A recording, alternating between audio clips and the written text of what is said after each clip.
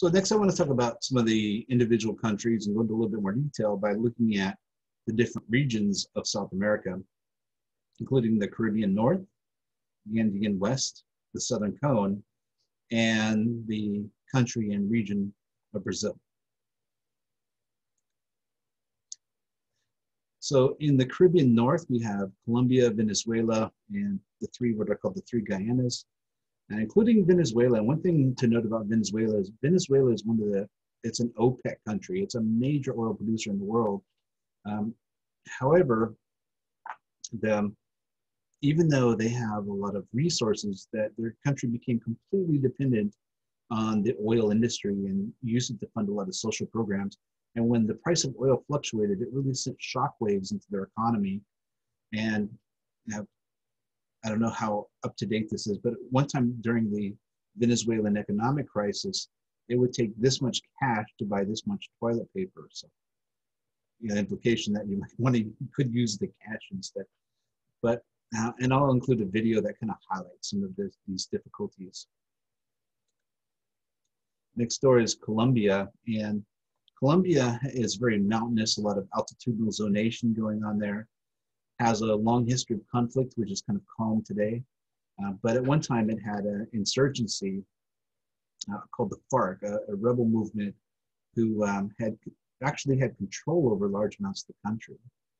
And so this is showing two things: the rebel controlled areas and also areas where cocaine is grown. So there's kind of a mixture between criminal drug lords and also rebels that made it very difficult to govern.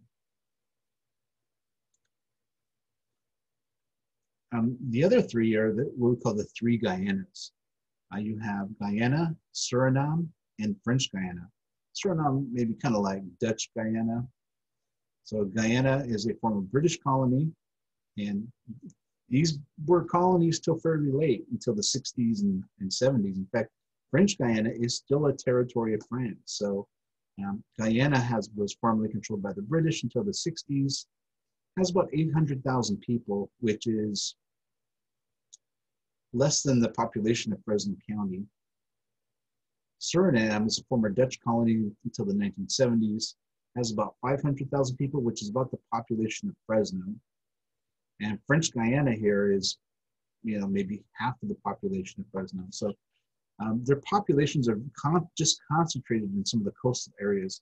These were really plantation economies. A lot of people of different ethnic backgrounds who were of African and other ethnic backgrounds who were brought in to work on these plantations. So you can see the people really live on the coastal strip. So in a lot of ways, these three countries are a lot more like the islands in the Caribbean than they are like a big South American country, because it's kind of like they're right there along the Caribbean edge. In the Andean West, this is where we have high indigenous populations. So for example, between Peru and Bolivia, about half of their populations are considered are indigenous people. You have altiplanos, something that we mentioned, and on those altiplanos are high amounts of mineral resources. We'll watch a video about it's called the Rico Serra mine, but also new mineral resources such as lithium for things like batteries, like for phones and Teslas and things like that. As we get into the Southern Cone, we'll kind of highlight a couple countries. This is Argentina over here. Most of their population is concentrated in this area called the Pampa. This is a kind of a subtropical grassland zone, with modern commercial agriculture. So here we have agriculture which would probably look familiar to us from California, as opposed to some type of subsistence agriculture. Large scale, massive commercial farming. As we go further south,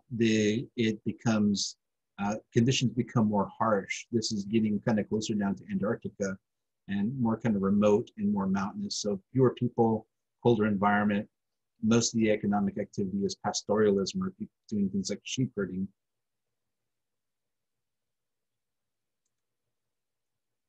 And on the other side of the Andes Mountains, we have Chile.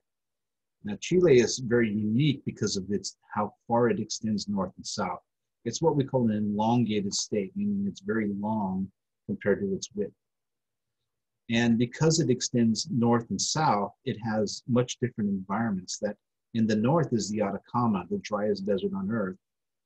In the south, conditions are like northern Canada, it's very cold. And in the middle, it has a Mediterranean climate, which is very much like California. Chile is on what we call the Pacific Rim, that it's on a part of the world where they can trade with other countries across the Pacific using things like containerized shipping. And I have a question that we try to look at and answer sometimes. What about Chile's location in the world gives it an advantage for agricultural exports? So we'll kind of dig into that to kind of illustrate a little bit of some of the geography. All right, so this is showing where we have Mediterranean climates in the world. We have it in California and Chile and a few other places in the world, but we're going to highlight California versus Chile. Mediterranean climates are, by the way, these are also areas where you could have good wine, good grape growing regions. So Napa Valley, Southern Europe, Australia, South America, and also in Chile, they have a good climate for growing things like table grapes or wine grapes. I want to highlight a little bit of the latitude here. This is about the extent of latitude of California. This is off by a little bit. Adjust that here. This is where California is in terms of its latitude. If you look at Chile, Chile is about the height, is much higher north and south than California is.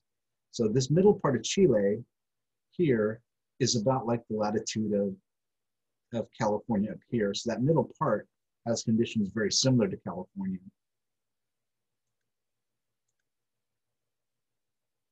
In fact, if we kind of flip it around, it's kind of like the northern part of Chile. Let me kind of go back.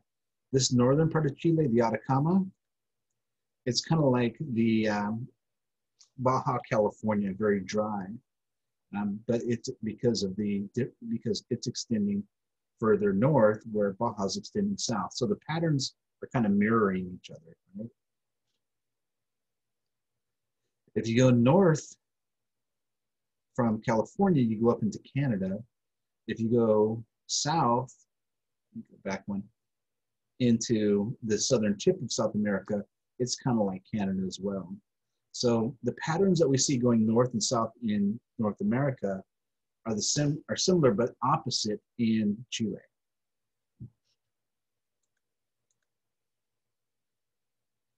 So the middle of Chile is a lot like California.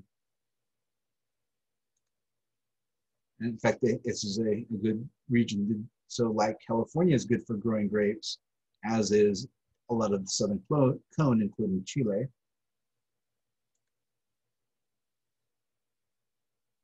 Now, but one difference from California to Chile is California is up in the north in the northern hemisphere, and Chile is in the southern hemisphere. And because of that, their seasonal patterns are different. So in California, it gets hot in June and August. This is like the good, growing time of the year. Now, because of the southern hemisphere has opposite seasons, their growing time of the year is going to be like in January and December. So during during our winter is their summer. So one economic advantage that they have is that they can grow the crops that California can grow, but they can grow them on the opposite time of the year when we can't. So sometimes if you go into a store, you might find table grapes that are grown in Chile, and it might seem odd that you're in California and eating grapes from Chile, but it may be because it's that time of the year when we're not growing them, but they are. And that's the question we talked about, their location in the world that gives an advantage is location in the southern hemisphere with the opposite seasons. A couple of notes about Brazil. Brazil has a high amount of urban to rural migration, where you have massive amount of people moving from the poor areas into the cities. And because of that, one unique part of their physical environment is that many of the cities include what are called favelas. These are informal or self-built settlements on the outskirts of cities. In Spanish-speaking countries, they're often called barrios, but in Portuguese-speaking country like Brazil, it's called favelas. So these can be massive urban areas outside of them that are not really planned. They're just kind of built one structure at a time by people building them themselves. We call them informal settlements. Another thing about Brazil is that Brazil is part of some of the sort of newly emerging countries of the world, like China. And so BRICS is an acronym that stands for Brazil, Russia, India, China, and South Africa. Initially, it was South Africa wasn't included, it got tacked on later. So it was BRICS with lowercase s, and since the S was there, they included South Africa. These are kind of like the economies that had been more doing poorly in the past, but kind of started emerging fairly recently in the late 1900s. Though they haven't all grown equally, China has really surpassed all of them. But Brazil is kind of one of these sort of new economies as well. I'll include a video that talks more about BRICS.